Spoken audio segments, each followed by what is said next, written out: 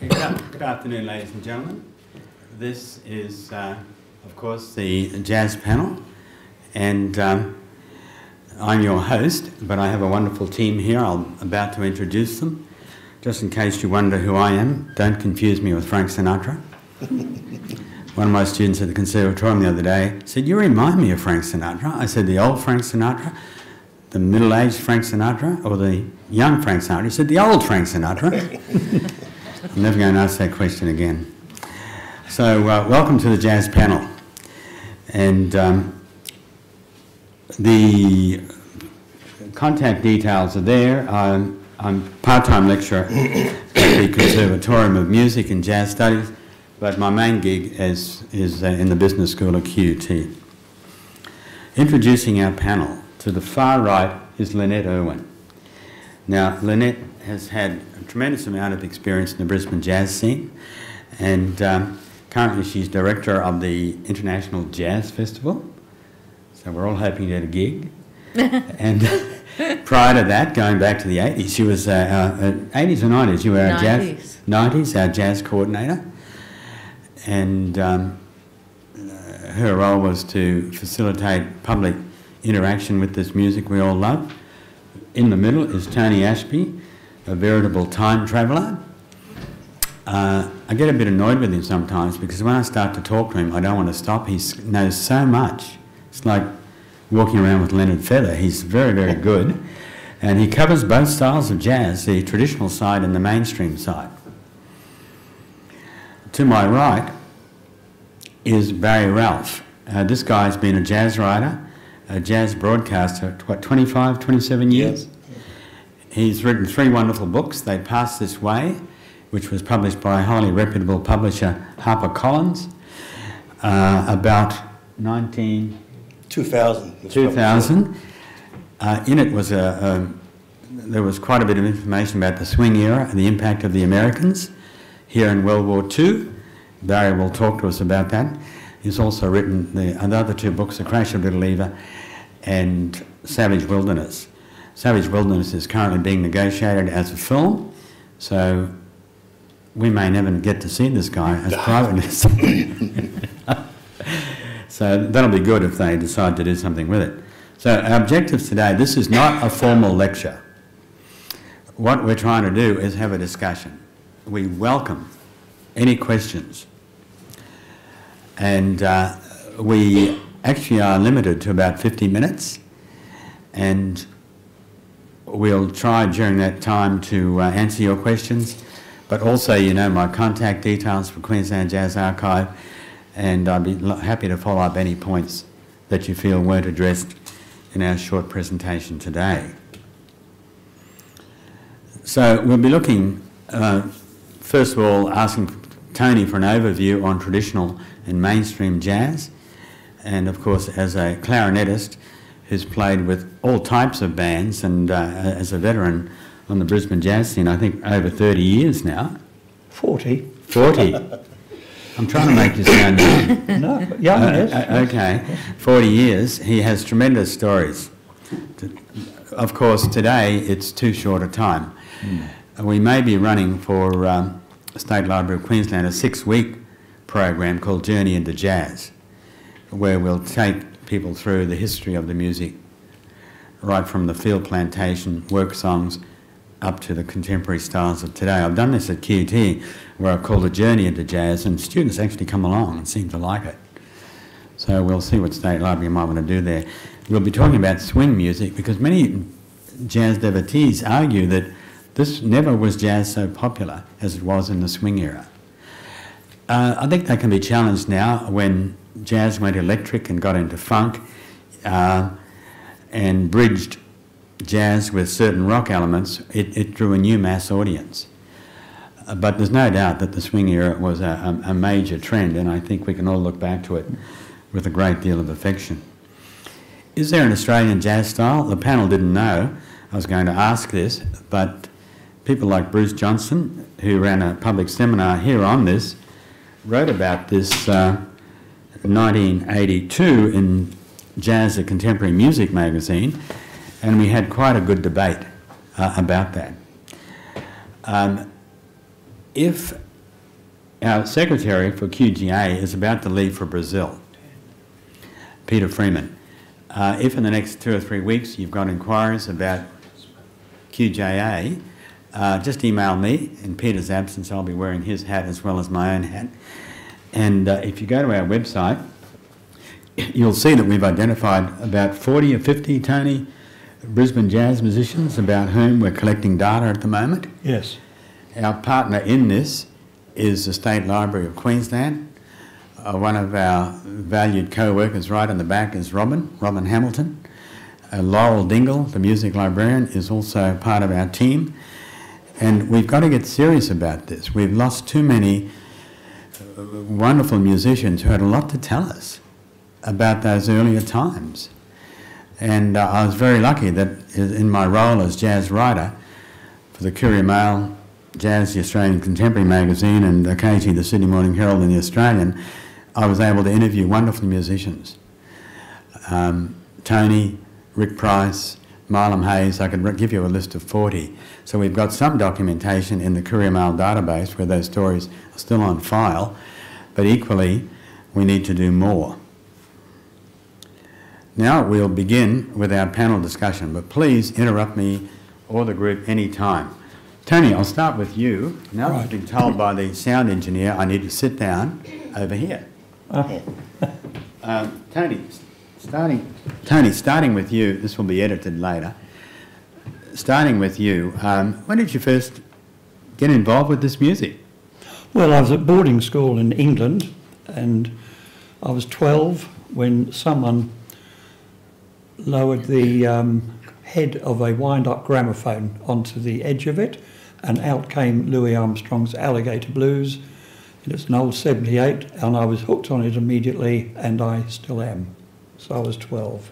And very soon I got on to Bix Beiderbecke, Bessie Smith, and I started reading whatever I could. I was blessed with having ill health, so I couldn't go out and play football or cricket, all those accident-prone activities.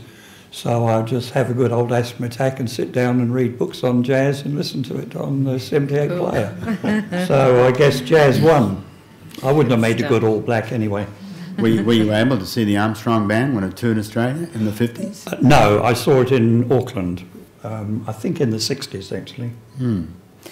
Did you see it, Barry, the Louis Armstrong Band? No, the last tour he came out in 64, I think, That'd the last right. tour. Yep. And he was the one that I really disappointed I never saw perform, Louis, because he was the original icon. But 64 was his last appearance here in Brisbane, and I just wasn't old enough to go see him.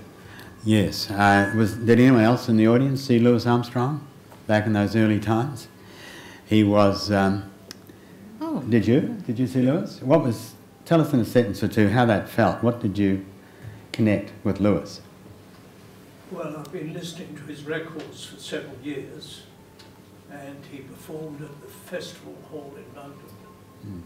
I just saw him the one time. It was just the one visit to London. I remember he had a singer with him, Velma Middleton. Yes. I'm trying to remember the other personnel. I've got it all written down somewhere. And what year was that you saw Louis? Sorry? What year was that? When you saw Louis, what year was it? Oh, that would have been in the 50s. Yep. Sometime in the 50s, yeah. If you can find your notes and would allow us, QGAA, to copy them, that could be part of our musical memory. Yeah, I don't think I've got scrapbooks of jazz, but I don't think they go back that far. I didn't start collecting until I arrived in Brisbane. So probably the scrapbooks go back probably to the 80s, thereabouts, I suppose. Just one word about Louis's gig here in 56. It was just like a rock star. We had a look at the original Courier Mail, and I think he did about 3 shows here. And then he went down to his hotel and started practicing his horn, and 300 or 400 people outside the hotel. That's amazing. He was the first great innovator and the last great entertainer, I think, in jazz. Yeah. Because he made jazz fun. He was a great medium to bring people into jazz, you know. And I think the entire band ended up on that occasion going around to one of your colleagues' house, Sid Bromley. So we had the bassist Arvel Shaw, pianist Billy Kyle, drummer young trombonist. Lewis didn't go around, but as Sid explained to me, they were all sitting on the floor drinking Aussie beer. And Sid went backstage after the show, and Lewis was sitting in his dressing room with a big towel wrapped around him. And Sid waved to him and said, "Okay to come in." And Pops yelled, Armstrong yelled, "Hey, Pops, yeah, come in." That's the kind of extrovert he was. He was a very interesting guy. Tony, getting back to you. When you first arrived in Brisbane, let's time travel on this. Okay. What were the main jazz styles that you can recall? Well, the main job was trying to find jazz in Brisbane at that time, and I'm now looking at, shall we say, 1969. And soon after I arrived, I had a look around. I made contact with Sid Bromley and Titch Bray, who I knew by reputation from his records. And 6 months later, a friend of mine from New Zealand, Bruce Haley, very good, I was actually born in Tasmania, a very good trumpet player, and he and I had a band in Auckland for many years. So we were used to playing Dixieland together. And when he arrived, I said, "Look, Bruce, there's not much jazz here." And I noticed an advertisement in the Courier Mail about some Saturday afternoon jazz at the Combsley Hotel. So we went out there and had a look. And in retrospect, they were some of the best professional musicians in Brisbane at the time. There were the Thompson brothers, Alan Cooley, Vic Ceriso. I think, I'm not too sure who the drummer was, or the bass player. Eric Wynn, I think, was on bass, and I can't remember the drummer. And yeah, they were great musicians and playing a sort of off-the-cuff Dixieland come mainstream jazz. And we mentioned that we were over from New Zealand, musicians, and were there any blows and could we sit in? And of course they said no. So we thought, oh, we like this hospitality they have here. So Bruce, talking to Bruce later, he said, "Look, never mind, Tone, we'll do what we did in Auckland. We'll start a scene and soon they'll be on the outside looking in." And that's exactly what happened. Because we formed a band, we met up with Bill Atkinson at the Adventurers Club, and when they opened up the present location, the Brisbane Jazz Club, we took the band in, and we ended up playing Thursday nights and Sunday nights.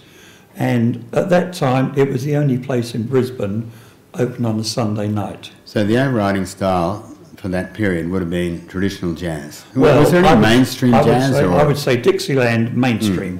We didn't use. Yes. I mean, in terms of jazz, the Eddie Condon type of jazz, it wasn't a banjo-oriented band at all. Traditional Dixieland. But I had the tenor sax, so Yes. we'd do a few jump numbers or mainstream numbers. Right. And funnily enough, over the years, all the musicians from that other band that wouldn't let us in came into the club and we let them sit in with us.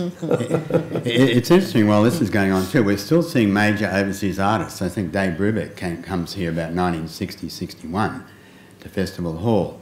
There are other influences coming to Brisbane, and I think perhaps seeding the ground for some future changes. And I don't know whether you saw Brubeck on that first visit, but Tony goes on, because of his tremendous interest and love for the music, to become a founding member of the Brisbane Jazz Club, and actually you were its first president. No, Bruce was the first president. I was what I called myself the organiser. The organiser. The organiser there, yes. Because, you know, what we did at the time was all terribly illegal. I mean, luckily, laws were not quite so demanding. We ended up breaking every law in the Licensing Commission Act, and we got, Bruce and I had to go into the commission, we got busted, and we had to go for a period where we weren't allowed to sell grog. Then we had noise abatement notices from the old workers' cottages opposite the club, which were... And I remember Bill Atkinson, being entrepreneurial, started a property trust where he bought a couple of those houses, and we subscribed to the trust. And the idea was he rented the houses out to members of the Adventurers Club at a fairly meagre sort of rent, on condition they didn't complain about the noise. Fantastic. So it was a very good way of overcoming a problem. Yeah, so that's what we were doing in those days. Well, moving ahead to the 70s and 80s, did you see changes in the music, the variety of the jazz music being played? Well, I can only talk from personal experience because I had a full-time job and my main activity was playing down at the jazz club at the time. The first departure was, well, for me personally, I joined the CMF band, that's the Army Reserve Band, because I wanted to get some practice at sight reading and playing in a big band, concert band, which I enjoyed. And along the way, we ended up playing some of the Glenn Miller charts when we were doing little concerts with the Army Band. And I thought, I didn't know these arrangements still existed. And I found that one of the sax players in the band had quite a good library, Rod Taylor. So I had a chat to Rod, and over a period of months I mapped out a list of people, musicians who I knew could read. And I said, look, I'll start a big band. We'll play down at the jazz club on a Thursday. Probably no pay, do you want to come along? And those guys, for about, while I was running it, which was about 2.5 years, used to turn up the last 2 Mondays of each month. We were put on a concert, we called it a jazz and swing concert down at the club, and we just played swing music because, quite frankly, that was the big band music I liked. I very much loved the Artie Shaw, Benny Goodman, Duke Ellington big band, and from my point of view, it's just like going over to one of those 78s and putting on a Tommy Dorsey record, and instead the guys were there in front. So I did that until the end of 1976.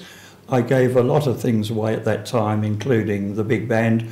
It culminated in, for me, what was a very highlight of my life, where the big band played at a concert at the 1976 Jazz Convention at the university. And we had both of the convention stars, Bob Bernard and the American pianist who worked with Louis Armstrong. They did a set with the band, which we recorded, and I thought, you can't do better than that. And once you try to compete with yourself, that's the time to leave it. Are there any audience members who were active in the Brisbane jazz scene back in the 70s? I remember that gig you were talking about. Oh, yes. And Tom Baker wandering through, he visited. Yes, he had a band up for the convention too. They played at the main hall concert. Very, very good. All dressed in white.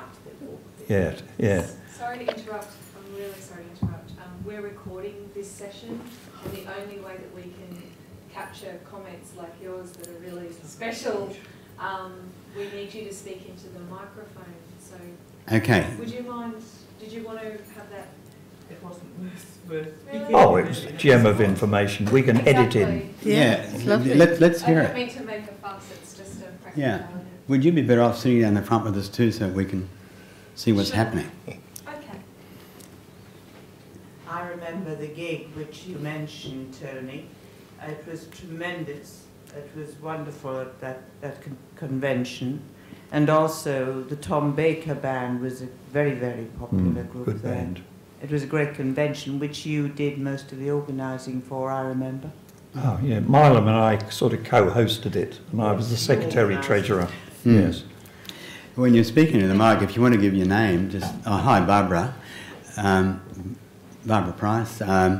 Then address the panel. We've got an idea then that you're an audience member. They might be playing this 20 years down the track. Oh, good. Well, none of us.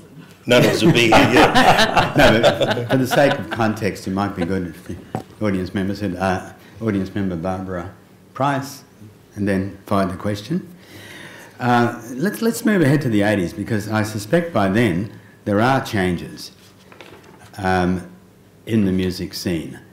I was around Brisbane myself at that time, and I was hanging out at some of the same venues as you, and but I detected then that there were signs of more contemporary jazz appearing on the horizon. But what did you see?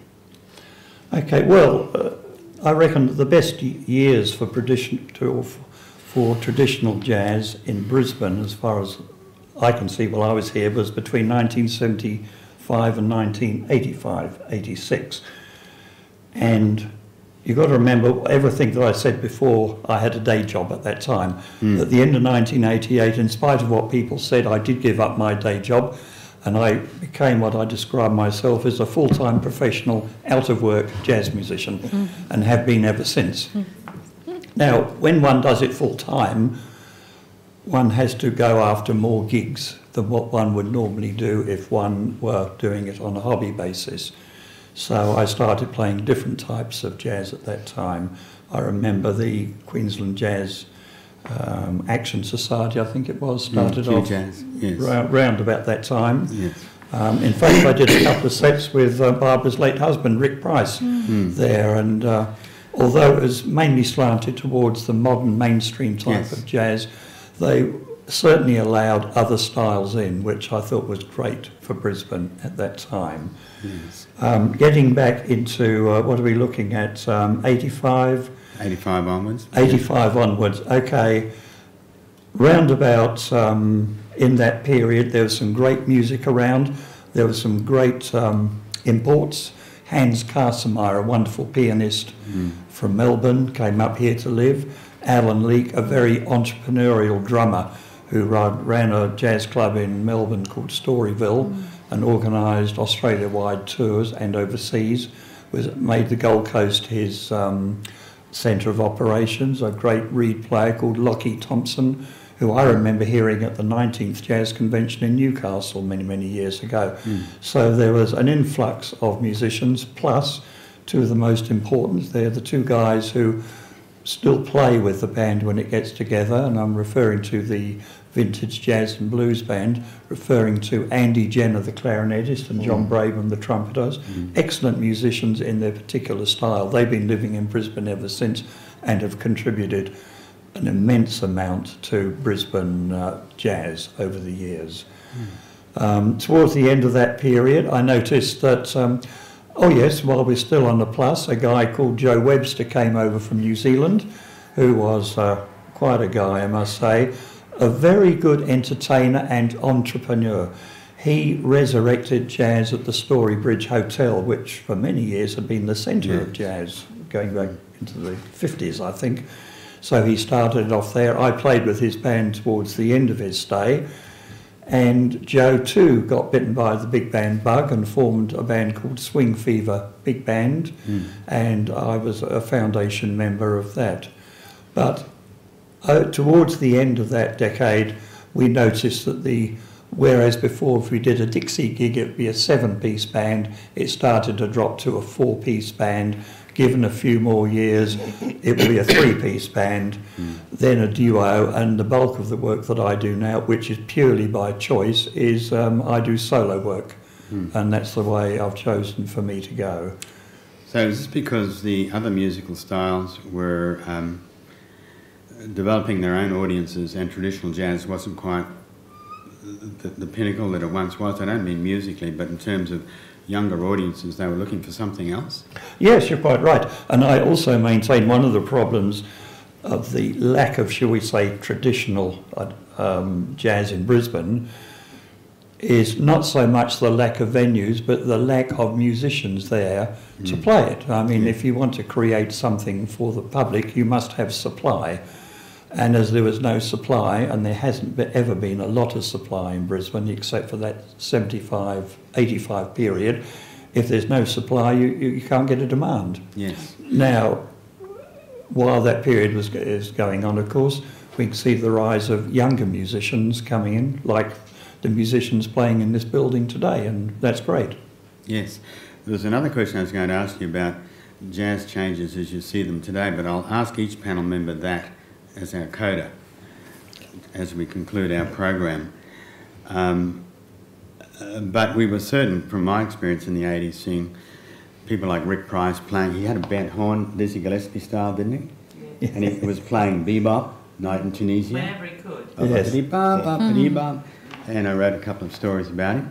But at the same time, I could go and hear Tony. And then in the 80s, we were about to hear the Glenn Miller Band arrives from the United States, which actually comprised half Australian, half Americans. Barry, turning to you, and this wonderful thing that you call swing, tell us what you mean by that.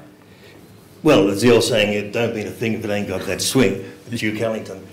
But my introduction to jazz and swing music came through a Glenn Miller record. I'm pretty sure that'd be a common thing for a lot of people. You hear the In the Mood and all that sort of thing. And I like what I heard, and this was in the late 60s, early 70s, and the reality of those days, it wasn't just, do you like the Beatles, but what is your favourite Beatle sort of thing. So I was a bit of an oddity, and I started to get into music that happened in the 30s and 40s. So, but it was just something melodically, harmonically, and arithmetically more substantial than what was going on in the popular scene then. And I continued to buy records, and then I studied clarinet for a few years. I never played it professionally, but it did give me the opportunity to have some empathy for musicians. And the quality of and a little rudimentary knowledge of music. And then I met Sid Bromley, who we all know, the late Sid Bromley, who was, it's hard to describe him, Tony, but if you want to know something about jazz, see Sid Bromley. Very knowledgeable. Yeah, very knowledgeable. And he goes way back, and the late Sid Bromley. And I could listen to some of his records, he gave me books to read, etc. And then I started to work with a guy who was a very big swing fan, and records were sort of change hands, etc. But in the early 70s, I thought there was a very healthy scene here in Brisbane. Tony's talking about the Adventurers Club and Pacific Jazzmen, was that? That's right, that was our house band, yes. But what really excited me was the big band you had on there every Thursday night. Oh, yes. Full of first-rate musicians. Yep. And who were playing the charts live that I was listening to on the records. And let's face it, regrettably, the swing era and the great classic jazz, most of it was recorded in low fidelity, wasn't it? Yep, Yeah? that's right. Often wish we'd had, if the big bands were around in today's recording technology, they'd be sensational. But today's rock and pop music wouldn't succeed in low fidelity. Yeah, but it's interesting how that tradition persists. I've just got back from San Francisco, and I was driving around with two Americans. I used to live there. I'm an Aussie, but I lived in San Francisco quite a long time. Went back for my 5th trip just 4 weeks ago, and there was a jazz station. I texted Barry straight away. I knew he'd just about excite himself to bits. On the radio, I found a swing station. That's all. That was the only music it would play in the Bay Area in San Francisco. It was just dedicated to playing this music you were describing. If I'd worked harder, I could probably found a traditional jazz station. When you're in a city like San Francisco, which is really no bigger than Brisbane, you're surrounded by 5.5, 6 million people, all in that Bay Area. You can have niche markets for this audience. Getting back to, let's say, the 30s, and Benny Goodman, that wonderful Carnegie Hall concert.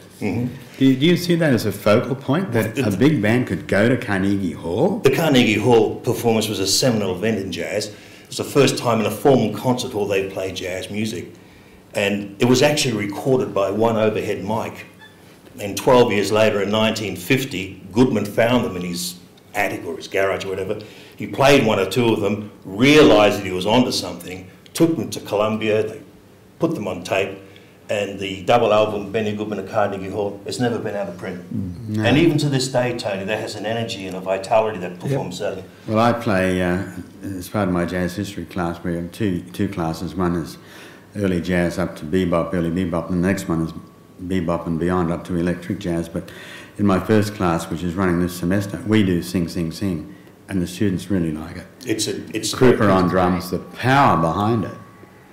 It's still there, and it can link to an audience of 20-year-olds almost a century later. Well, that performance, the record, the sound quality is acceptable, but no more. So you can imagine what it was like if we could have recorded it properly.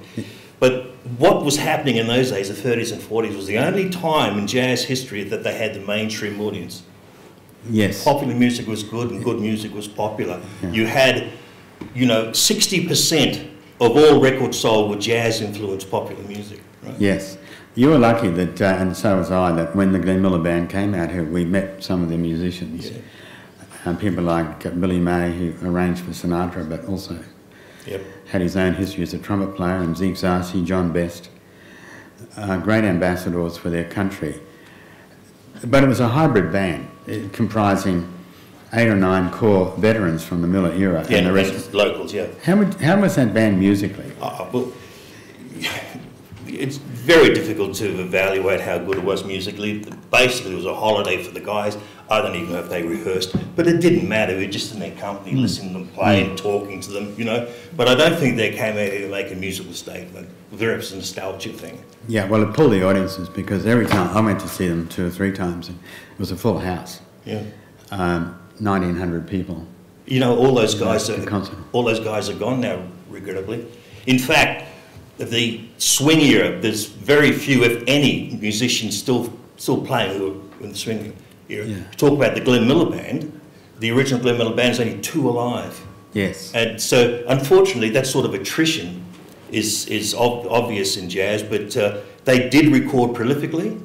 And if you want to listen to the early big band jazz eras or whatever, there's plenty of music there should you want to sort it out. Getting back to your excellent book, They Passed This Way, you do discuss the impact of the Americans in World War II, and this was a time when we had over 1 million US servicemen and women passing through our country. Australia was a big leap-off point to attack the Japanese in the Pacific. The Artie Shaw Band actually performed in Brisbane in September 1943, and even in my hometown of Rockhampton, they played in the main street next to Thomas Brown's warehouse, and to this day people can tell you about hundreds of Rockhamptonites jiving on the streets. You thought they were all square up there. They were jiving. I wouldn't say they were quite jitterbugging, but they were jiving to this band of US Navy personnel playing off the back of a truck. And I can't walk past that vacant allotment without imagining what it must have been like. What was your assessment of the impact of the musical impact? You've got to look at Australia during the war. It was an isolated and insulated country, right? There was virtually no media. Its only window to the outside world was the cinema. That's all they had. And of course the Americans came down here, oversexed and overpaid, whatever the term was. But they did bring their culture down here, and as a result, you know, it did have an impact. But musically speaking, the arrival of the Artie Shaw Navy Band in September 1943, it played in all the capital cities, ostensibly for American servicemen. There's plenty of Aussies snuck in and whatnot. But that was a great band. And I can remember talking to somebody who was at one of the concerts, and there was a 20-minute version of 1 O'Clock Jump. Oh, gee. Yeah. That would have been good. And nobody touched a note of music. But before then, the jazz musicians, jazz collectors only had this music via the 78 RPM. Yes. But to hear the band live was overwhelming. Yes. And of course, one of the things that, Tony, they mentioned was the sheer volume, how loud they played. And of course, after that, everybody was playing loud. But Shaw himself was fairly indifferent to that. He didn't come down here to do anything to influence or encourage any local musicians. But the band was certainly the first major musical outfit that came to Australia, albeit not for commercial purposes. And Mike Sutcliffe, in writing in the Jazz, the Australian Contemporary magazine, paints a picture of the impact of that band. It certainly drew other musicians, Australian musicians, like a magnet. And people, the trouble was you couldn't get in because priority went to American servicemen and women, or good-looking Aussie girls. And if you were a guy, it was gender prejudice in reverse. You couldn't get in there. A 14-year-old Don Burrows heard the band, and if you see Don, you ask him what he thought of that band. It was just tremendous. But that was during the war. But after the war, of course, Lee Gordon and various other entrepreneurs brought jazz acts down, so it wasn't quite as barren as it was before the war. But certainly the Artie Shaw Navy Band, very significant event in the musically, a significant absolutely. And in terms of entertainment. Yeah, well, in those days, most swing bands entertained as well as played great music. That was probably the attraction of them all, I guess. Did you see the Artie Shaw Gramercy 5 when it toured 15, 20 years after the war ended? Artie Shaw's last tour, I think, was Australia. He came out here with Buddy Rich and Ella Fitzgerald. That's right, yes. He wasn't impressed with the local bands they got together, and he said that was the last time he played music. When he went back to the States, he never played clarinet again. Oh my God. Yeah. But of course he wanted to write books. And he should still play the clarinet, you know. He had God-given talent, unfortunately. He stopped playing. Over your 20 years as a jazz broadcaster, and interestingly, Barry had a couple of the Glenn Miller guys on his program, didn't you? Yeah, we had Billy May. They were nice guys. They just enjoy talking about music, Yes. you know, and keep it intelligent and interesting, and, you know, there's very little they won't do for you. Yeah, I was there, I think, for one of Yeah, those you were, sessions. Neville. I remember that. And I started to write for the Gold Coast Bulletin, became their jazz writer for 15 years, and then started to do commercial community radio with the jazz program. So I had the opportunity to interview and talk and associate with a lot of great jazz musicians, not only here but overseas as well. I think one thing I remember, and Barry probably does too, is we were talking to trumpeter John Best, who described to us quite graphically what it was like for him to drive black American singer Billie Holiday through the South in 1942. This is a time when racial segregation in the US was very dominant, and the band would go in the front door, but Billie would have to go into the kitchen, but sometimes wouldn't be allowed to stay in the same hotel. And I can't describe it as movingly and graphically as he did, but you could get these kinds of stories.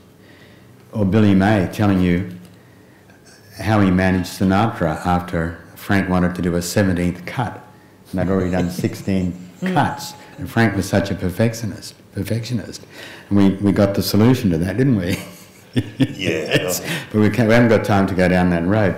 Any questions to this swing genius, Barry? Here? Stop, Neville. We've got 30 people here. Yeah, I just enjoy the music, and frankly, people talk about the swing era. I think swing's still around. I mean, to some extent, Michael Bublé, etc., and a lot of pop singers even today love singing with a big band. It's just that it's not in the forefront of popular music anymore. Well, let me just correct you on that, because next month at the concert hall, and I suspect 1,900 people will be there, there's a swing evening. Big band, singers. We had the Count Basie band here last year. I was at that performance. 1,900 people, standing ovation.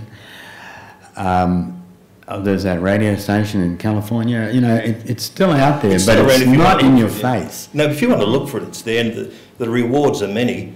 But the fact that they had a house full sign for the Count Basie band, and I think 2 weeks later the Miller Band was out here. Yeah. This is the official Miller Band.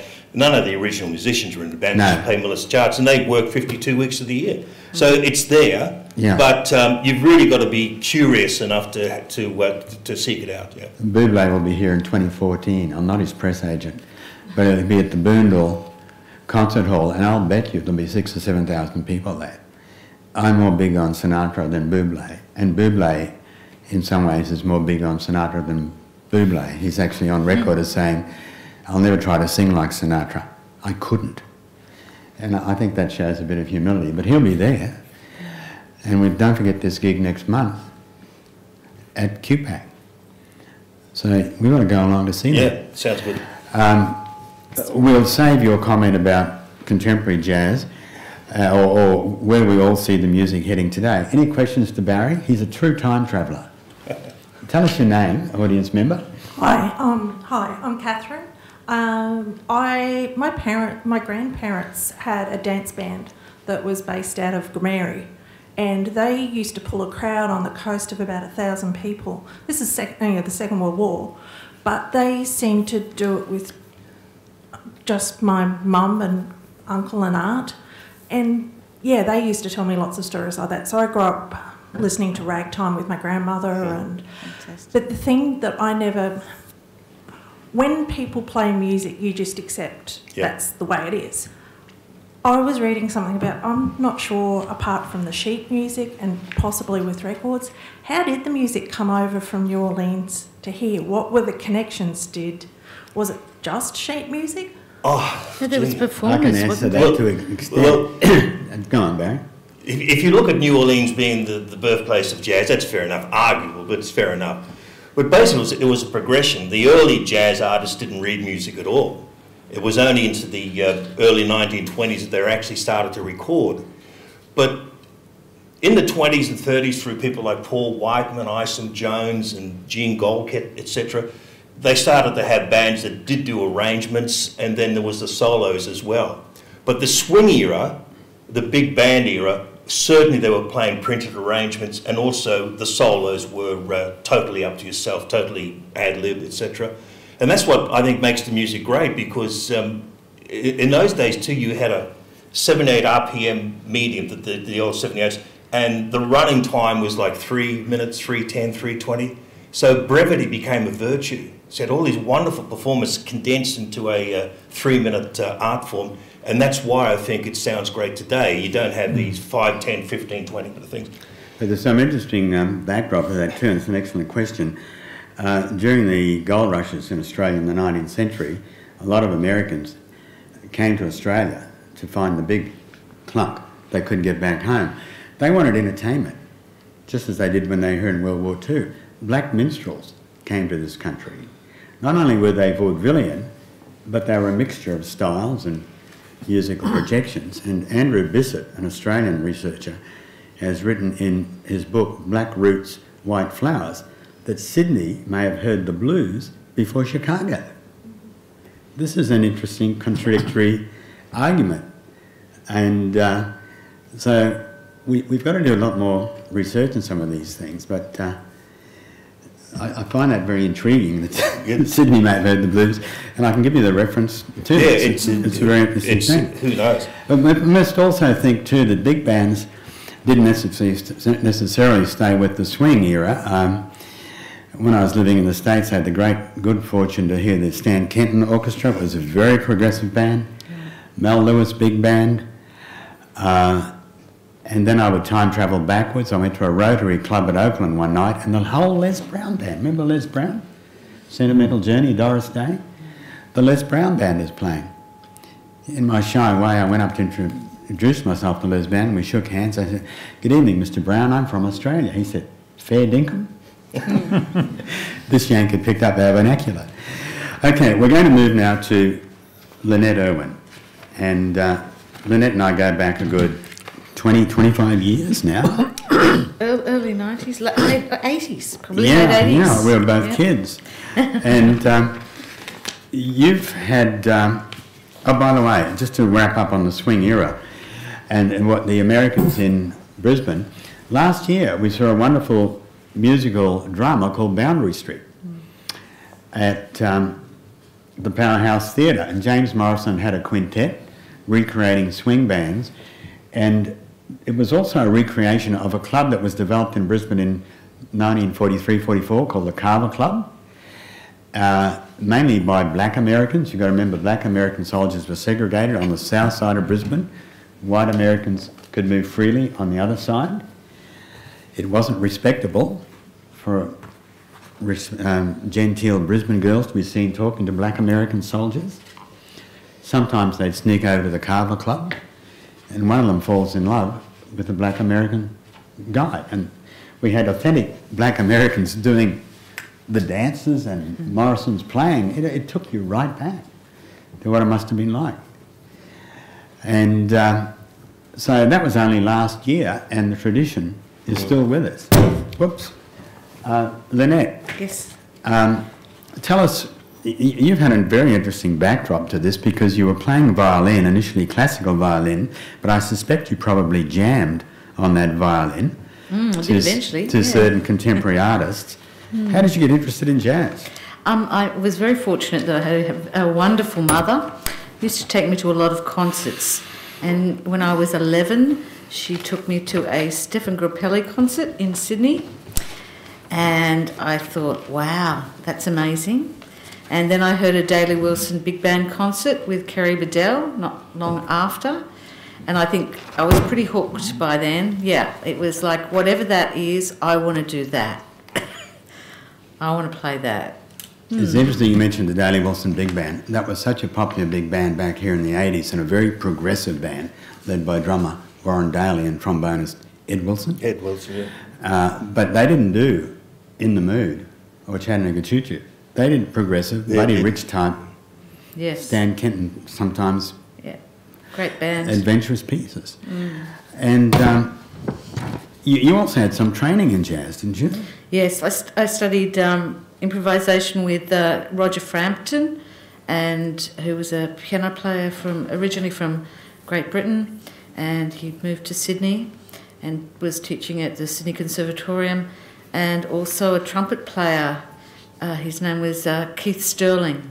I remember that. Yeah, Yes. So I learnt improvisation from both those gentlemen in the mid to late 70s. Yes. Yeah. When you came to Brisbane, just tell us again, what was roughly the date when you arrived here? I arrived here in 1986 after living in Amsterdam for quite a number of years with my ex-partner, who was a saxophonist and composer and teacher. What did you see then? Did you see signs of variety, or were there things that you wanted to hear but couldn't hear? Besides the music, I was so scared. I thought, oh my God, Joby Oggy Peterson was here, and I was a bit scared. To be honest. The first jazz concert I went to was at the Brisbane Jazz Club, actually, and it was with Claire Hansen. Claire Hansen was playing. Coming from Europe to Brisbane and having been brought up in Australia, where there was probably quite a lot of contemporary jazz, even in Australia. I mean, in Sydney before I left, there was the Keys Music Association down there. So I was it was a bit of a step back in time, I suppose, that there wasn't a great pool of contemporary players here, though they were here, because in 1983, before I got here, I believe Ted Vining was around and he had his Music Ioi, so there were people that working through that style of the music. However, quite a lot of them left. You know, they'd go to Melbourne, which is what Ted did, and Ian Chaplin and Tony Pay. Then there was the Quigley Moorhead Big Band, of course. I mean, there was David Bentley. There was people doing different stuff, and also some original music. But there wasn't the venues. There wasn't the audience for it. There was also that thing of that, I suppose for me, it was more like entertainment than to actually sit down like in a concert setting and hear the music. And I suppose for myself personally, I was very much I like to listen to instrumental music. I wasn't so much the singer fan. I think a sycophant of the singers. Yeah. We still had people coming through, and people like Marlon Hayes was importing some wonderful artists. Exactly, Richie Cole and Sonny, I can still see Sonny's and Richie Cole at Marlon's club in Adelaide Street, exchanging choruses on Just Friends, a very extended progressive piece, and the audience was packed. You know, you couldn't move, and I'm sure Rick was. And everybody would have been there, I reckon. And we had the basement, which had a distinct musical philosophy called bebop and beyond. Usually beyond, though, wasn't it? well, it was sometimes beyond the audience's acceptance, but there was a mood for change, and I recall one advocate for change in 1983 describing in Jazz Australian Contemporary magazine Brisbane as a jazz wilderness. And then he goes on to say most of the music, because too much of the music was foot-tapping, beer-drinking crap.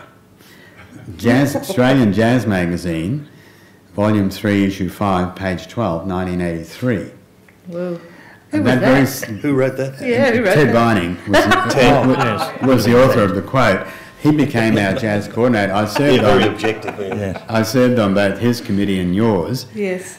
And it was a fairly volatile time when there was a push-pull dynamic in the musical environment here. But that happens everywhere. When bebop is invented, or starts to be played around the late 30s and 1940s, people see this as degrading the music. It's not swing. What is it? Later, 25, 30 years later, when West Coast Cool is developing, someone says to Miles Davis, "What do you think of West Coast Cool?" And he says, "It's white shit." This is a black American bebop trumpet player describing proponents like Jerry Mulligan and Chet Baker, people I myself greatly admired, as playing white S-H-I-T. You get this shift in ideology and philosophy, whatever happens.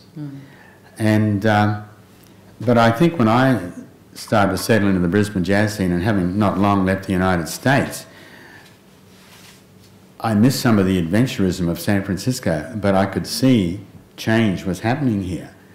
And it was good that there were guys like you around and guys like you advocating swing, and you and perhaps I together sometimes would be going along and hearing some of these alternative styles. Yeah, there was some great music happening. I mean, there was the Jazz and Blues Room at the Brisbane Travelodge had music on Tuesday to Saturday nights, and there was quite I mean, it did change per night, that there was more of a meat market music, for want of a better word, on a Friday, Saturday night. However, there was a lot of jazz played there and a lot of jazz musicians, James Carter, Dewey Redman.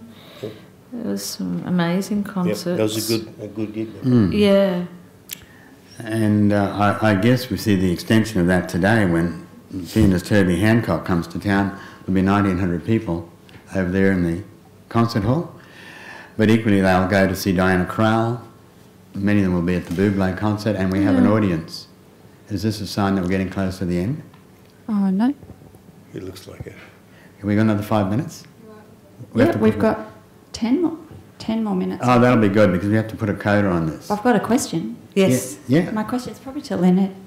Would you say that the introduction of jazz at a tertiary level here in Queensland was the result of, or actually assisted in widening the scene? It definitely assisted in widening the scene, without a doubt. And I think that's continued.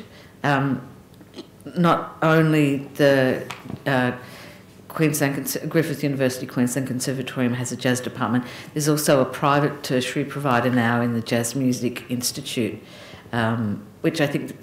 So there's a lot of young people actually coming to jazz. You also have one of the members of Trichotomy, which was originally called Misinterpretato, who is the head of the music department at JMC, which is across the road here in Grey Street. And so he has a number of those people in his course also interested in jazz. So there's quite a, I suppose, fermentation, is that a word? Of musicians that it's sort of, I think it was the early 80s that it happened here certainly in Sydney it was the early 80s, it was the 70s when the jazz course started there.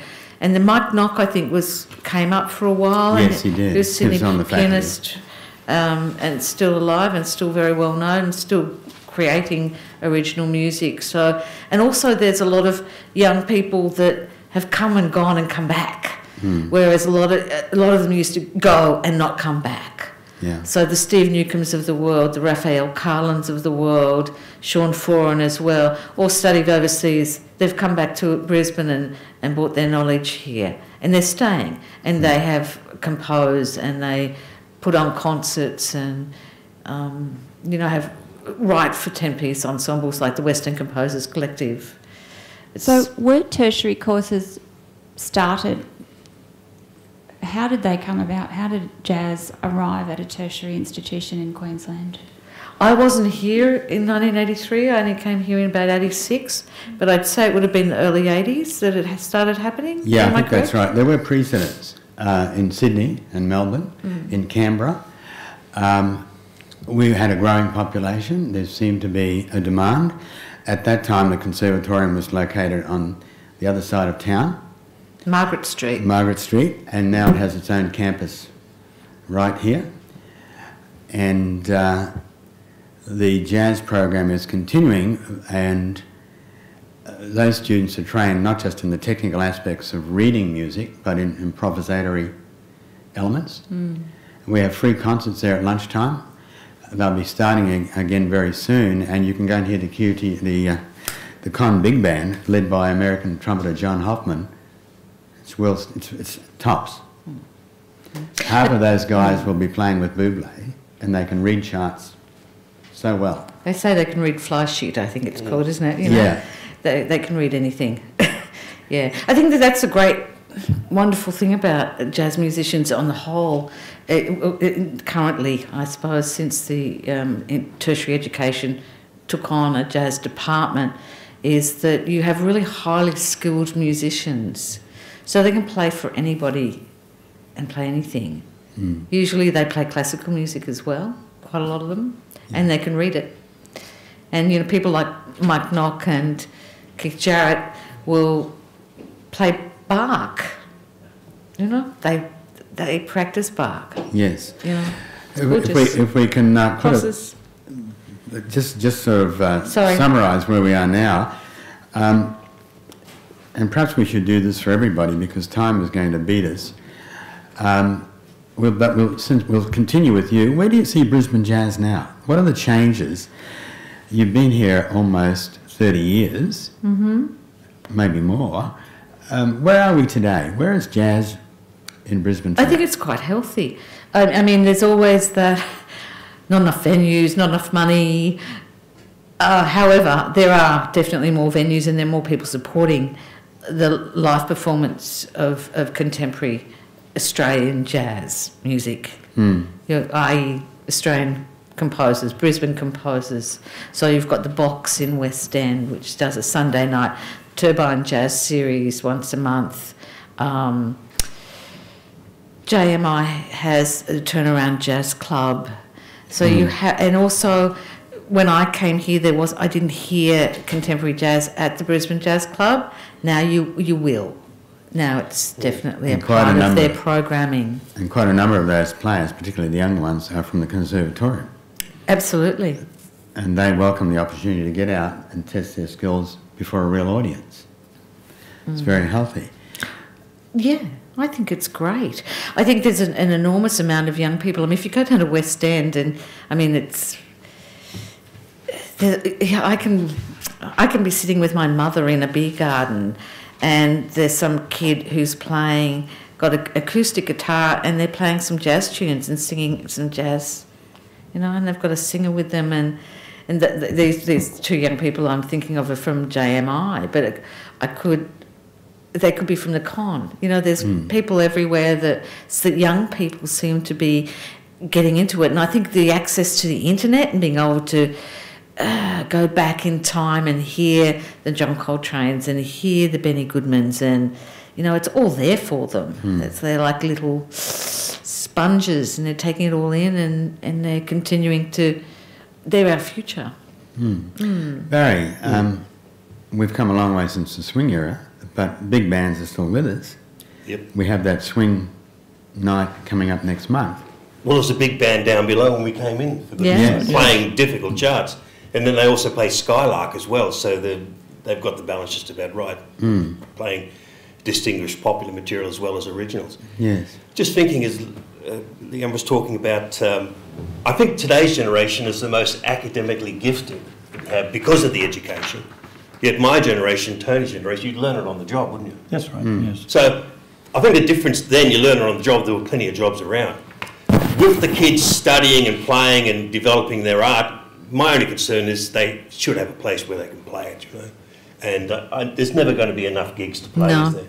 But certainly we have a new generation of jazz musicians who are a very, very talented and accomplished generation. And as long as they can play jazz, and you know, we're going to be the better for it. But you know, there are at least 2 or 3 big bands in town now. And my own university, QUT, has its own big band. Yeah. 18-piece. I think that, and that's a great credit to the education department in Queensland, because I think that we have all these stage bands within schools, and it's been a long history of that. Probably came out of the British brass band thing in the whole of the country, but I think there's something like 40,000 children learn music in high schools, which is phenomenal. And I think nearly every state high school has a big band. So the seeds are still there, and we'll see where it all goes. Tony, your summation of where you see jazz today would be appreciated. Just a couple of points you mentioned about the school bands. I think the late John Morris had a lot to do with that, because he ran a music shop and I think got onto the department to start music courses, and of course he sold them instruments. Good business. But more importantly, once a year he would arrange for a competition. of all the bands in Queensland, and they used to have it out at Chandler. Mm-hmm. And I think Hoffman may have been one of the adjudicators. They got people in, and I knew bands that came down from Mackay, and there was so much enthusiasm, so Fantastic. I think it goes back to there. Yeah. The other thing is, I think you mentioned about the money and paying for gigs. Well, as a matter of historical reference, when we started off at the Brisbane Jazz Club, we all had proper jobs, and the Pacific Jazzmen played down there 2 nights a week for nothing, because we wanted to. Yeah. We were looking for a place to play. Whether people came through the door, whether we were raided or whatever, didn't matter, and we kept that going for 2 years. Now I can go down there and do a gig, and okay, I get paid, and I'm more than happy to take that. So it concerns me that people may start off playing thinking how much are they going to make. If that's your attitude, give leave it it. away, become Yeah. a car salesman. You play because you want to. We did for 2 years. Yes. The big band that I spoke about, they used to take the door, which was worked out at about $3.50 each, because all the musicians in that band were professional, and at that time there was no chance of them being able to play that music in Brisbane, and that goes back to 1974. But the final part of the question is, what musical changes are you seeing? Greater diversity? Oh yes, look. I look in the program for the Brisbane Jazz Club now, and I don't know any of the bands. Now that's my problem, not theirs. Yes. And the different styles, and I had to go through the lineups to think, okay, well that's probably a bit of funk. Oh, there's a couple of horns in that band, so this, that, and the other. No, and that's good. It just shows you how much jazz has grown and is growing all the time. Ladies and gentlemen, I think we will need to draw our dialogue to a close, but we have room for 2 short questions. We'll take anything.